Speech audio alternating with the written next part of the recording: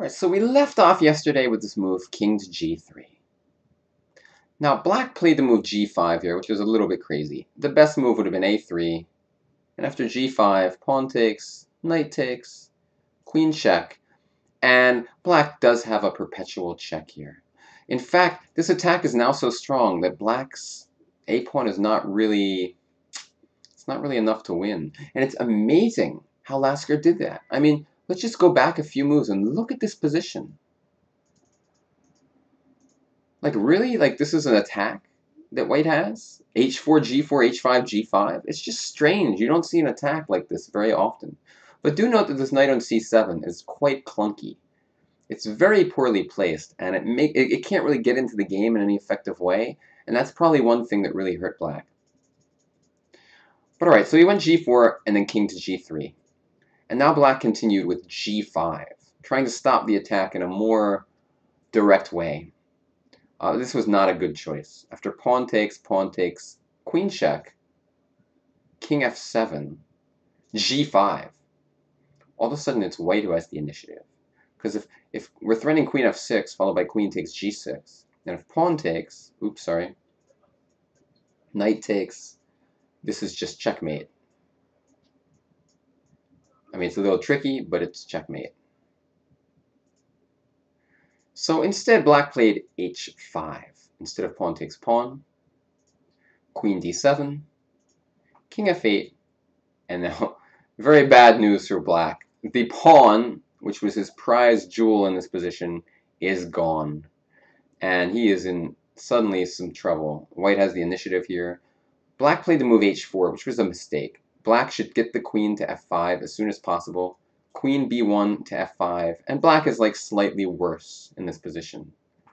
Instead he played h4, which is a trick move. The idea is if knight takes, queen g5, and if king takes, queen f4. But it's actually just a bad move, because after king g4, this pawn is always a weakness, and knight takes h4 is going to be very strong in some positions.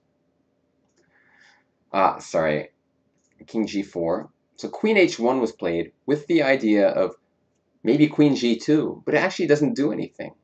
Black has no real clear threat here. And after queen to d7, knight, queen check, king f4, knight to e8. White just took this, and all of a sudden black's position is falling apart. Queen takes f2, queen takes g6, check, king e3, queen to g4, e6, knight to d6. So this is your last quiz from this game. Black to move. What move would, I'm sorry, white to move. What move would you play here? Alright, this is a tricky moment. And a lot of people make the wrong choice. Why do they make the wrong choice? Well, you know, it looks easy. It looks like white's just winning simply with the move e7.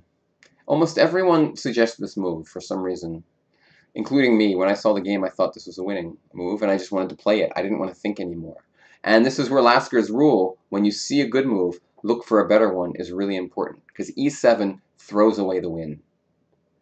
And I bet a lot of you guys wanted to play this move. You can admit it. Don't worry. A lot of people fall for this. We go queen check, and the whole idea is now king d7, knight e5. So it looks like just a simple tactic that wins the game. The problem is king e8. After queen check, queen e4 check. King f2, queen c2. We have a very unfortunate perpetual check. There is no way out of these checks. If king g1, queen d1. King g2, queen, this one's easy. And yeah, this position is basically like a draw, I think. We just have some checks forever. And there's just no way out of the checks. I mean, if king e1, queen back to e4, you have to go back to f2. If king f1, I assume queen f3. If king f2, queen back to c2. And you'll just see, if you look at it, that it's just a perpetual check. So e7 is a serious blunder, a serious mistake that throws away the win. And it's really unfortunate because our win is so easy here. We don't have to do anything. We don't have to sacrifice any pawns. we can just play queen f6 check. I mean, that's what happened in the game. Queen f6. Whoa, sorry. King to e8. And if king to g8, just check and take the knight.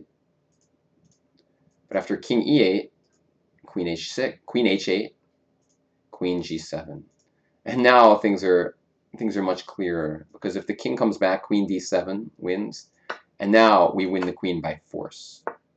Knight e7. So the thing here is, you had to just not be tempted by this e6, e7 move. It's very tempting. A lot of people fall for it and play that move. But, you know, just the simple check wins the game. And that's what Lasker did. And he won from this unbelievable position where, I mean, it just looks so stupid. And objectively, Black was winning if he played correctly. But in reality, he had real decent... He found a way to really get some good drawing chances. And not only did he draw, he won the game. I just couldn't believe it when I saw this game. And again, this is why Tarrasch included a luck meter at the end of this book. Games like this obviously drove Tarrasch crazy, because Tarrasch wanted to think he was better than Lasker and could beat him. And when he saw games like this, he was like, okay, I mean, Lasker wins, but okay, he's losing every game, and somehow by, like, you know, some miracle, he ends up winning them. But in reality, Lasker was a very strong player, and this was just one of his strengths, saving bad positions.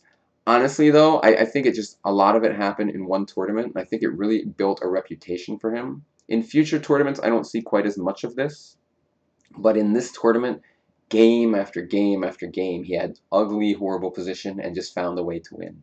And there will be more. Don't you worry.